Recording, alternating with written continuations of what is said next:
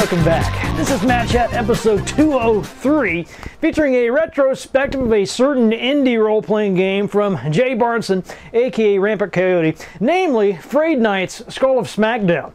Now, this is a 2011 game. It's been on my list forever of games to review on the show, so I'm finally getting around to it now. I've played it all the way through, so I'm in a pretty good position, I think, to give you a taste of the gameplay and my thoughts on its design. Anyway, it's a great game. We've got a lot to cover, so without further ado, here is Frayed Knight's Skull of Smackdown. And here we go with Frayed Knights, the Skull of Smackdown. Little game by my good friend Jay Barnson, aka the Rampant Coyote. I think he did this back in 2011. Now, I interviewed Jay, as you probably know if you keep up with the show. I guess that's been maybe a year ago. And you can go back and look at those. I'll see if I can remember to post a link. But anyway, when I interviewed Jay, I had played maybe the first level or two of this. So I thought it was time to go back and play through the whole thing. Especially since he wants he's been asking me actually to come up with some dungeon ideas for his new Frayed Knights game. So I kind of thought it might be a little bit important to actually check out the first game in detail. Alright, so as you can see here, you don't create your own characters, which I guess is kind of a bummer for some people, but the upswing of that is you get at least the developer, the designer, gets to create some pretty good personalities for the characters, gets to develop a whole storyline around the characters. It'd be kind of hard to do that if you didn't make them yourself. You just let the player make whatever he wanted. Well, you know, what if I wanted to make 4 Chloes? It'd be a completely different kind of game. Movement, pretty much what you would expect. You can do a little sachet there, if you would like, a strafing kind of move. Really, this is only going to matter when you're moving around the dungeons. The combat, you're stuck in place. So it's not quite like the Might and Magic. What is it, 6, 7? It's kind of what this game reminds me of the most, although the combat is very different. As you can see here, there's quite a bit of dialogue between, well, I guess among the characters there. They can change their facial expressions depending on, I guess, their mood. So there's a bit of a storytelling apparatus there. It's kind of cool. A lot of these crates here at the beginning.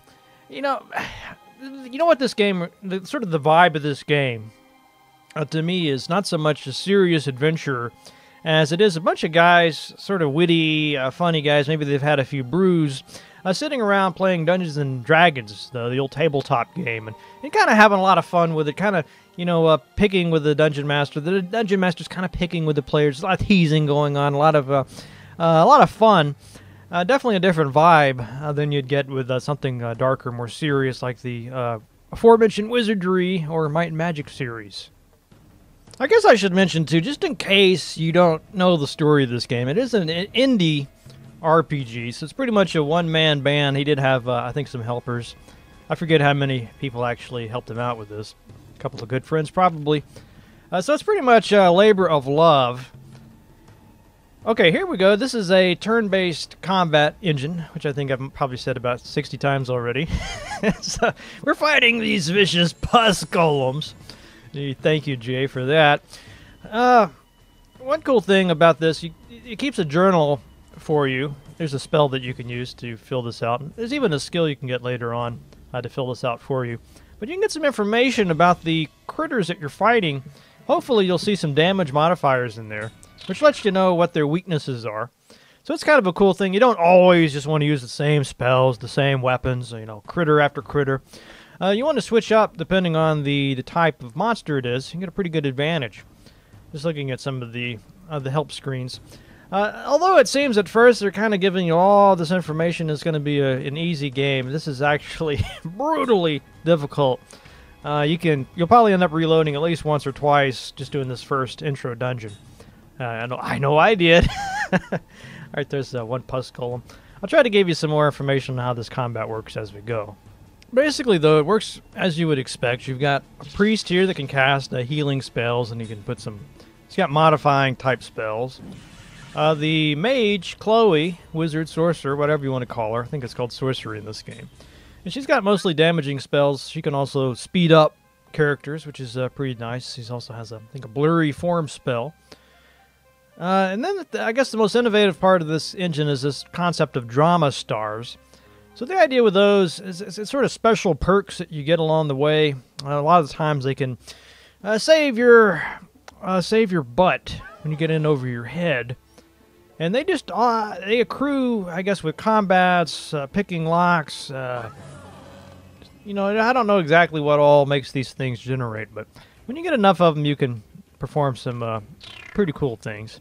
And they don't save with you when you save your game and load it up again. So I guess the idea there is trying to encourage you not to keep saving and reloading, but you know, just keep it going, which I think is good.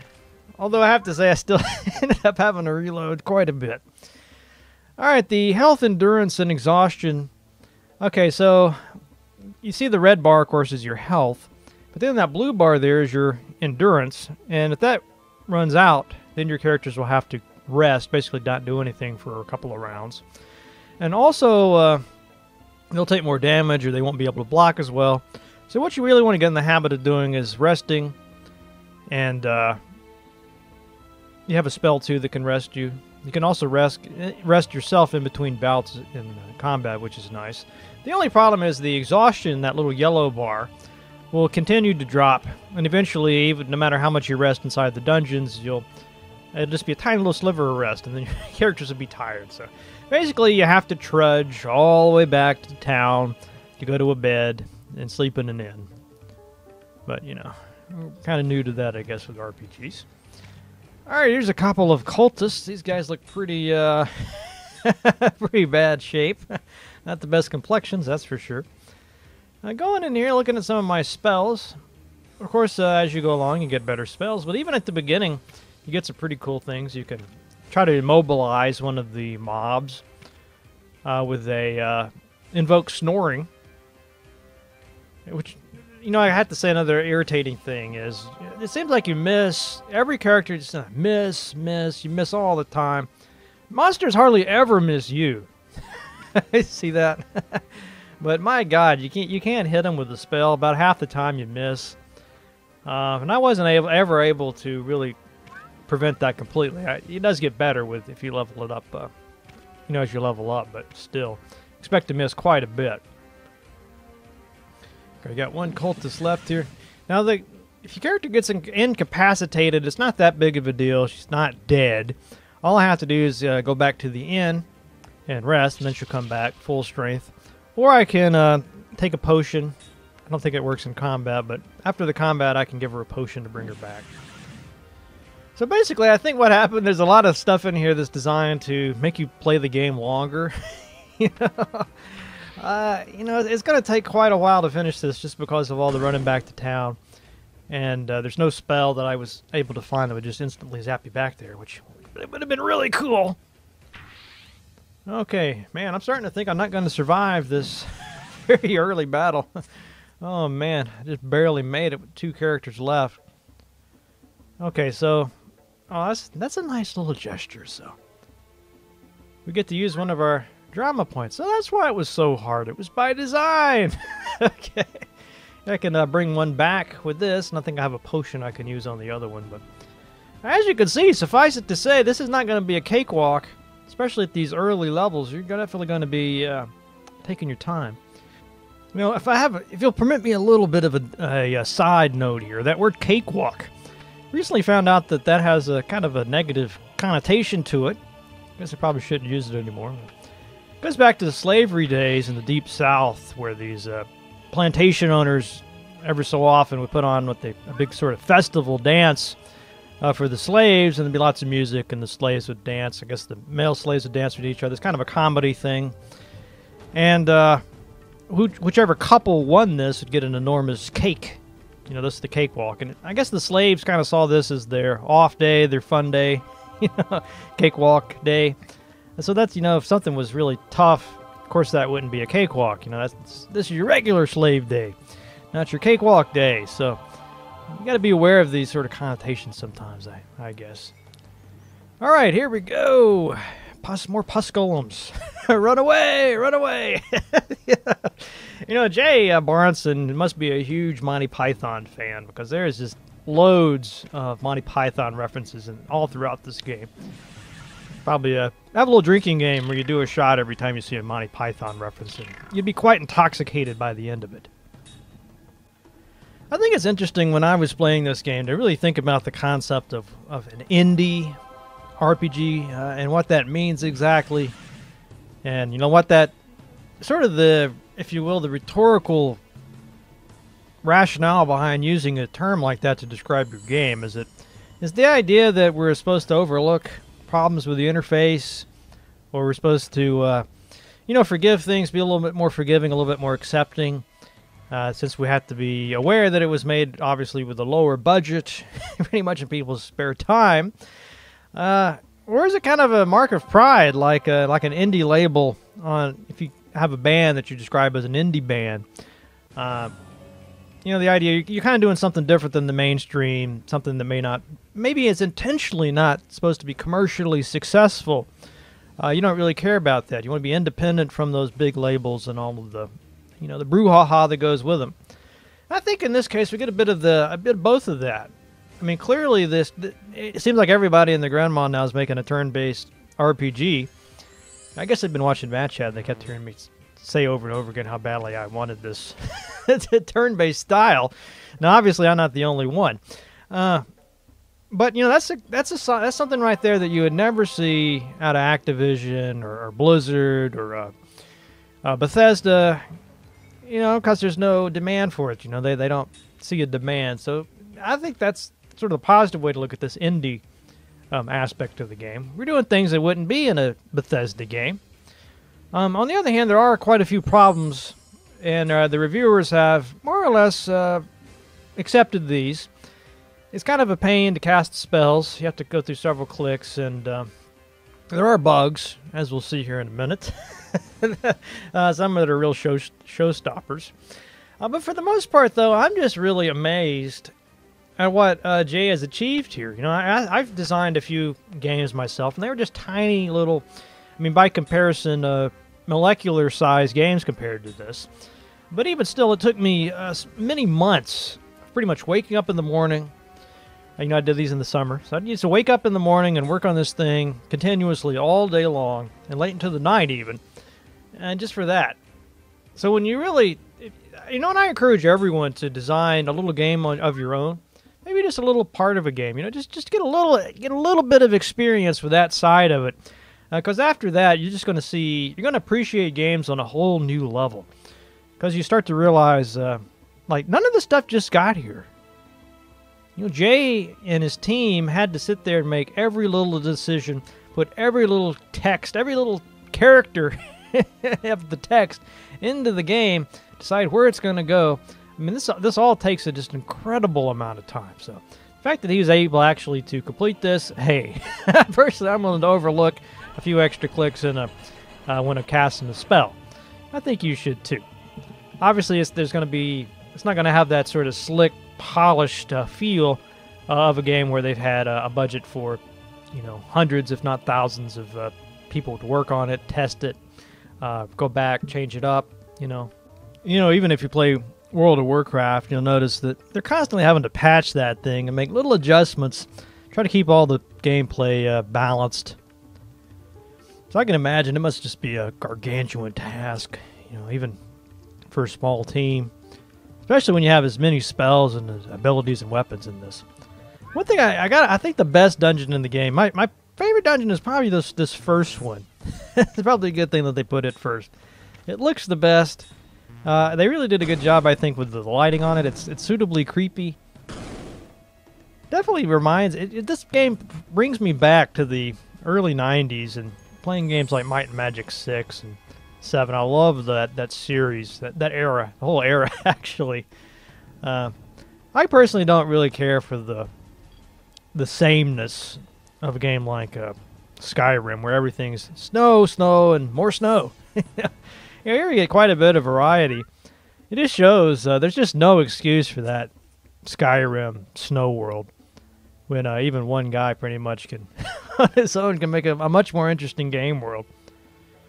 Okay, so somewhere in there's, I think, a hidden thing, but as you can see, I can no longer move. What's that? Somehow, every now and then, it just freezes up on you. You can't move. So, thankfully, you can just save it, and then when you come back, you'll be able to move again. So, Not quite sure what happened there, how that managed to slip through quality control, but there it is. So, in other words, and also notice that sometimes your save games won't load. They just keep crashing. So, you want to get in the habit, again, like in the early 90s, of making several different saves as you go along. Try to label them, just in case the worst case scenario, and you not only get stuck, but you can't even reload your save game. So you got to be very careful in that regard. All right, we're back in action.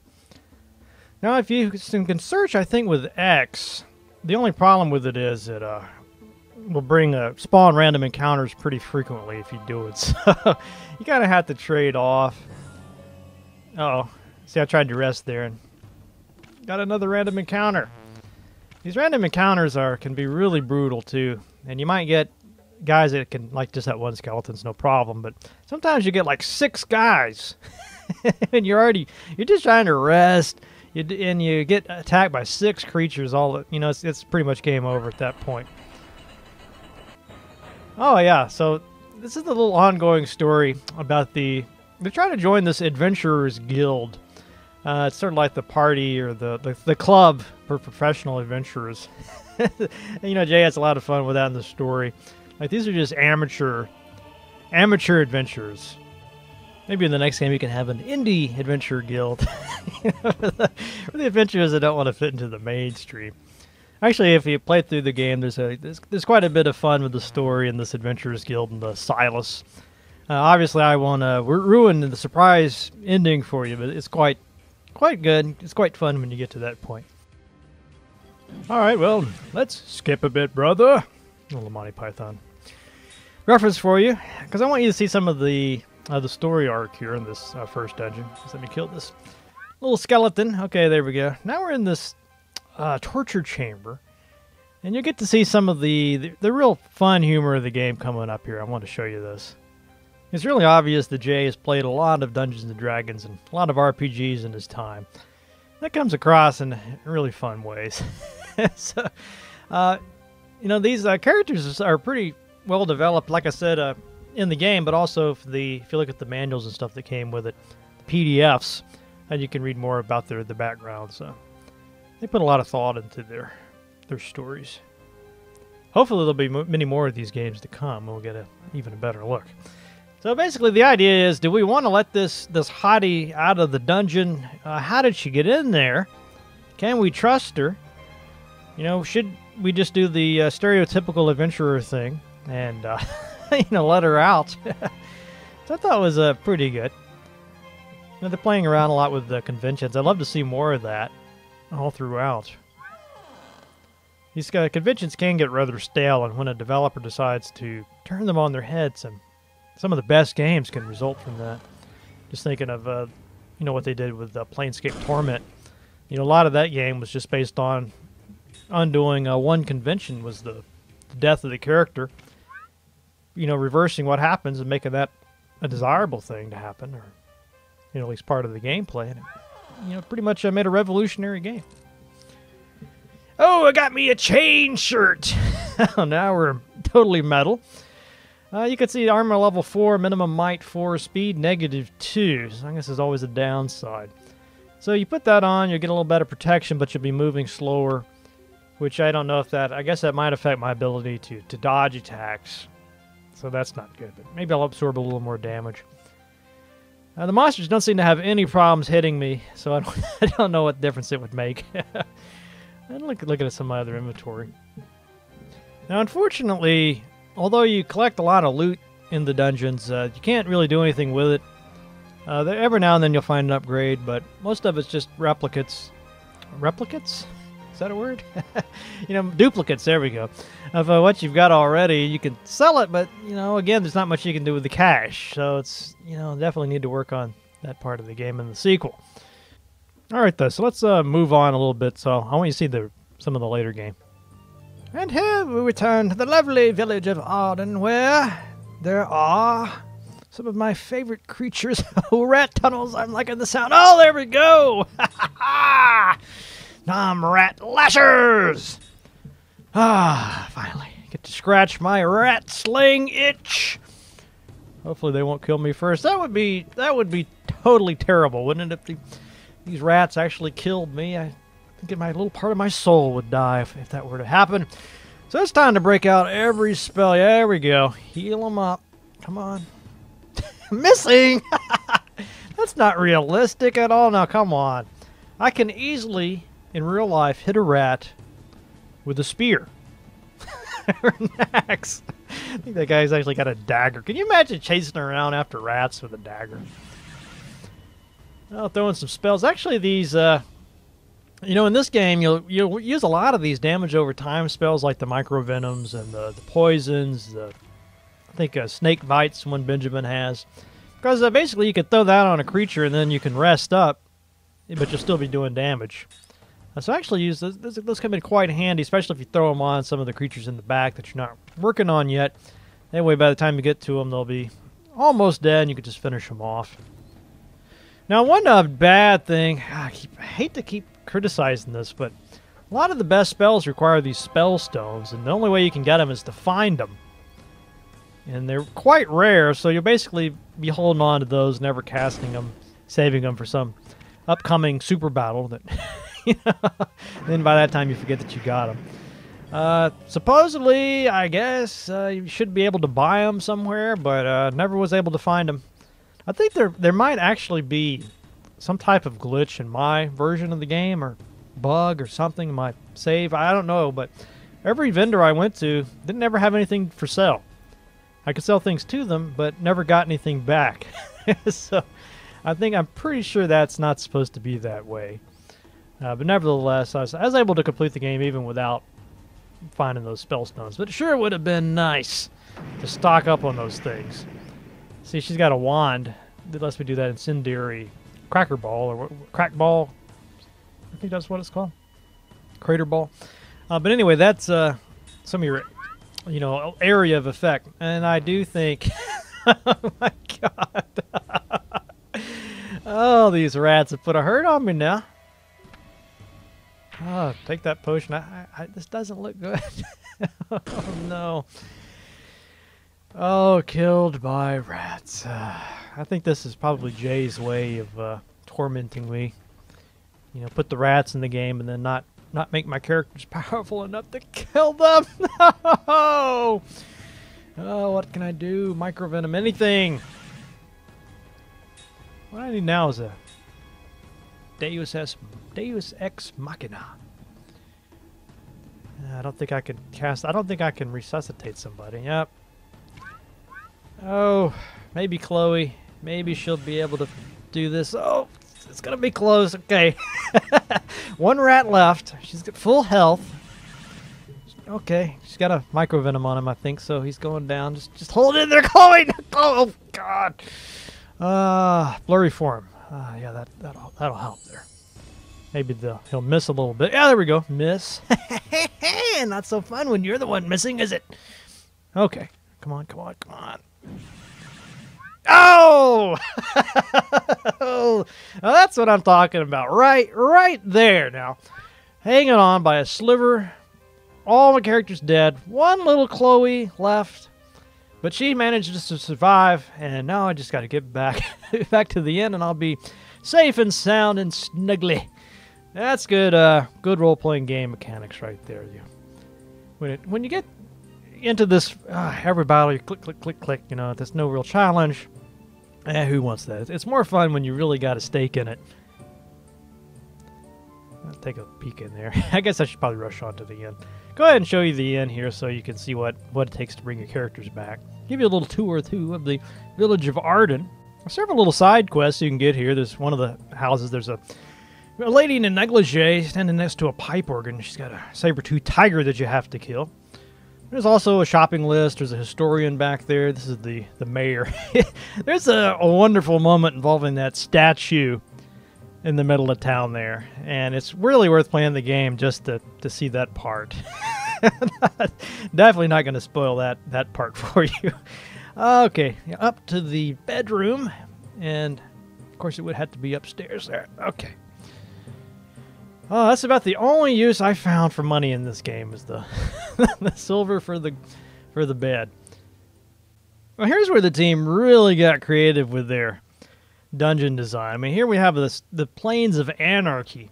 And apparently gravity doesn't quite work as it should here. Got this floating manor here. It's really cool. Now here's the dragon, but as you can see, it's only a papier-mâché dragon. Fortunately, it's quite tough. I don't know if that's supposed to look small or supposed to be a huge dragon. I don't quite know. It still looks cool. It's pretty ferocious. Maybe it's kind of a baby papier-mâché dragon, but... You know, Jay correctly put the dragons towards the end of the game, not at the beginning. Be quite a while before you're up to killing these sons of guns. As you can see, even this one by himself has given me quite a workout here. Now, I did manage to find a little exploit, all on my own. Quite proud of it, but I'll share it with you. So basically, the melee weapons don't use up your endurance nearly as bad as spells. Unfortunately, Chloe and Benjamin, they don't have much strength, so they can't, or might, so they're not able to use some of the better weapons that you find. However, if you cast one of those strength enhancement spells on them, then you can equip one of those better weapons, and once the spell wears off, they can still continue to use the weapon. So, well, this place is definitely cool. Now, there's a little puzzle that you have to solve to get in here, which made my wife quite delighted. She loves to solve those sort of logic puzzle type things, and this was a really good one. Oh, so this is one of the first things you can want to get as soon as possible. There's a little, I don't know if it's a skill or enhancement, but one of those will let you detect some of the random encounters and avoid them. It works quite a bit too, so you can avoid a lot of the random encounters if you want. And you can if you want to engage them, you can. You have that option, but that's definitely something you want to pick up right away as soon as it's available. Just looking in the old logbook here to see if I've got any tips on defeating dragons. No, apparently not. These guys are working a number on me. You'd think something made out of paper mache would be quite flammable, but I don't know if that's how that works. Maybe I should use the opposite. Oh, things are not looking very good. I think I will move on before I am reduced to toast. Show you one of my favorite quests. So here we have a little goblin town in one of these plains of areas of anarchy, caverns. Now this is supposedly a store, and as you can see, this merchant only has for sale stuff that I sold him already. Oh man, I'm sure there's got to be a bug there. It seemed like he would have something to sell me. Let's see, somewhere around here is a alchemist. Yeah, there he is. Also, there's a little ferret back at the inn, and I found out that I can convert him back into a human if I can get this guy potion from this guy. So I want to show you that. It's pretty cool. I don't know why a ferret would want to make the transformation back into a human. I think being a ferret would be pretty cool myself, but it's not quite as good as a rat, but it's pretty close. Okay, so all I have to do is go back down these stairs. Be careful not to fall off. Actually, I guess you can. Sometimes you can fall off, and sometimes there's a little invisible rail to keep you in. But yeah, there we go. There's a chest. The 10-foot poles and things like that are good for the rogue. Unfortunately, there were some chests in this game that were just too hard. I never could unlock them. And every time you fail, there's a really high chance of a really nasty random encounter, so it gotta put you off of that pretty quick and just give up after a while. Oh, here's some goblin champions, and you can see just how much more damage I'm doing to these things in my original party. I think these guys are level 12s by now, so quite a few abilities. I'll just show you some of the spells so you can see some of the creativity that went into it. Let's see, what is that? The Magnum Inferno. Let's see, somewhere here I have a... Yeah, there we go. So check that out. Actually throws him through a window. And there's another one that has a boot that comes out and kicks him, and I'll show you that one when we get back to Chloe. It's so many games are just so... They don't have any creativity with the spells at all. Okay. Fire spell number 1. Fire spell number 2. Oh, now it's Ice Ray. Big flippin' deal. This game actually has quite a bit of creativity that went into the spells. You're kicking people with a giant boot. You're throwing them out a window. There's another one here that will explode their kneecaps.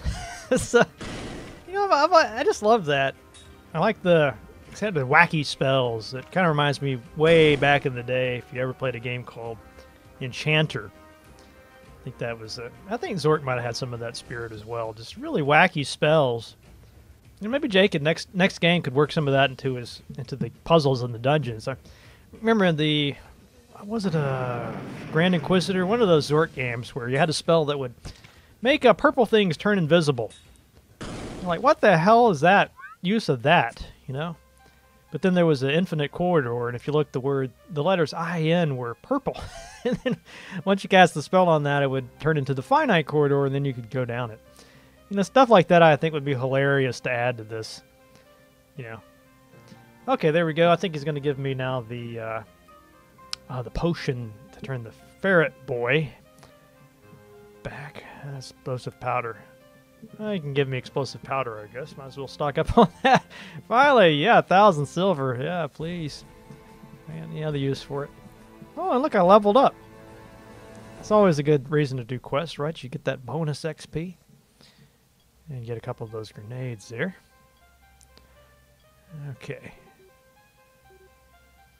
What am I looking for? I forgot what I was doing at this point. I think I wanted to sell some stuff. Whoa, what happened there? What the?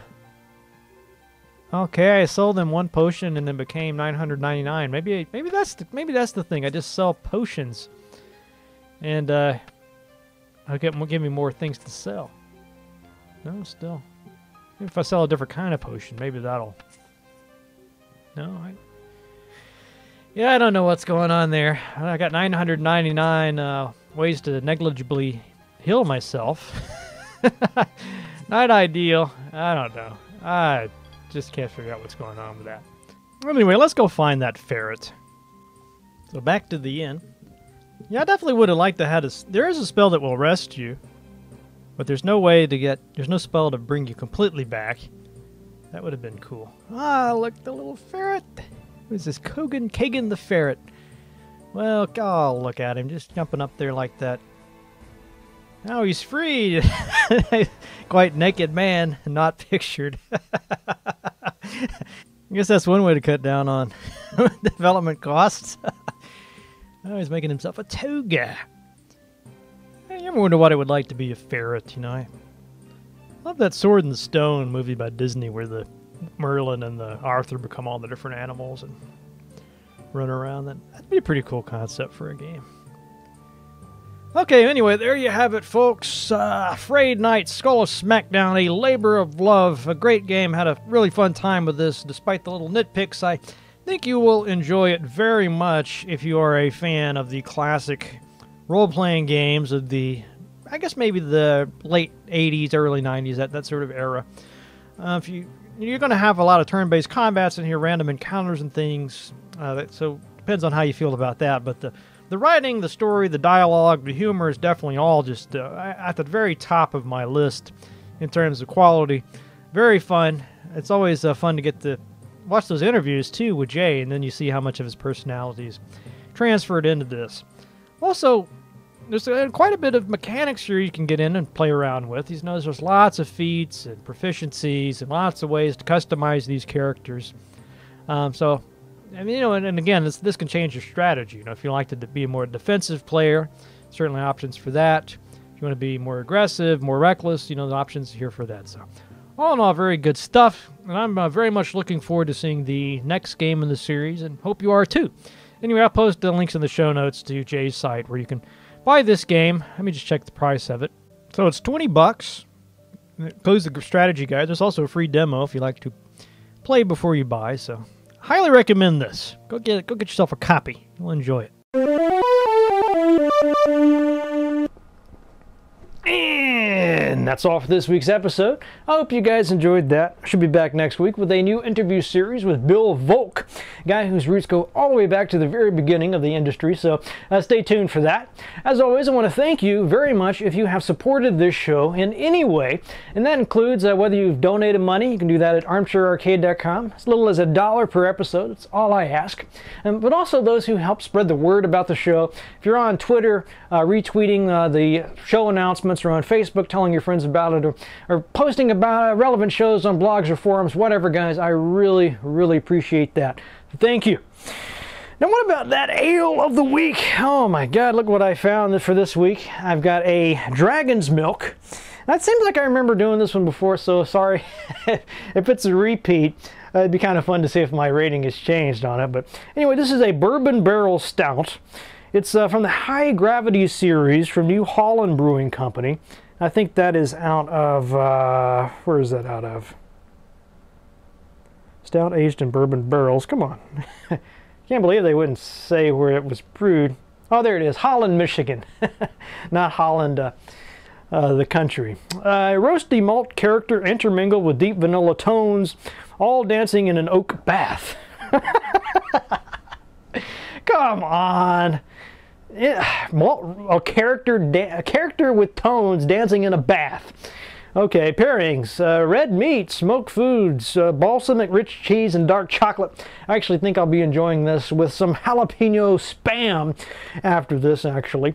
23 Plato alcohol, 10% by volume, so that's pretty substantial. Bourbon barrel stout. Well, anyway, let's get this open and see what this Dragon's Milk is all about. All right, so I got some of this Dragon's Milk here in the rather excellent drinking horn.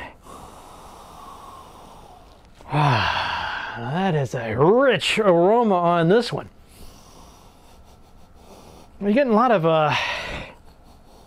what is that? I guess that's the bourbon scent there. It's kind of a sweet, syrupy, kind of cherry-like quality to it. Maybe a little bit of a, yeah, sort of cherries and blueberries. That's kind of what I'm smelling there. Maybe a little bit of a currant, what am I saying? Raisins. Yeah, but it smells very good. I can tell this is going to be really sweet. So anyway, here's a little toast. Who am I toasting to? Jay Barnson, Rampant Coyote. Good job on Frayed Nights, and really enjoying working with you on the new game. Just have to actually get around to designing some dungeons. Maybe this will help. Anyway, here we go. Oh, well, that dragon's got a bite. Okay, that's a very thick ale here. Oh, excuse me. Let me collect my thoughts on this. Very strong. It's creamy. Sort of definitely tasting a sort of chocolatey caramel. Almost like a malt, chocolate malt-like flavor to this. Really, it's very complex. It's like I say, it's very thick. Well, I would not want to see somebody try to chug this. It would probably kill them if they choked to death on it. I mean, it's that thick. Taste-wise, quite good, actually. Like I say, you want to take this nice and slow because you definitely taste a lot of alcohol in this. It's almost like drinking a beer with some bourbon, or bourbon with some beer in it. You know, it's quite. What is that taste? Again, it's that sort of peanut butter-like taste that you get with some of these. Bit of a coffee-like flavor. It's definitely a really excellent stout. One of the best stouts I've had. I know I'm kind of going on about it being sort of a kick in the teeth, I guess, but that's kind of what I look for. You know, you like a manly brew. Here you go, Dragon's Milk Stout. Very manly. I think I'm going to go a full 5 out of 5 horns on this one, actually. Very tasty. Really like it. And what's better is it's something you can enjoy very slowly, so you can get a lot out of that 4-pack that it comes in. Okay, let's wrap this up with a quotation. And I got a quotation from one of my favorite authors, Mark Twain. It goes something like this. Go to heaven for the climate, but go to hell for the company. See you guys next week.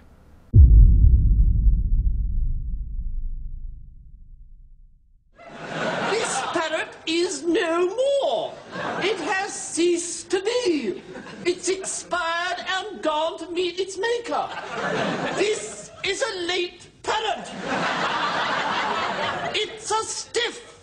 Bereft of life, it rests in peace. If you hadn't nailed it to the perch, it would be pushing up the daisies. It's run down the curtain and joined the crowd invisible.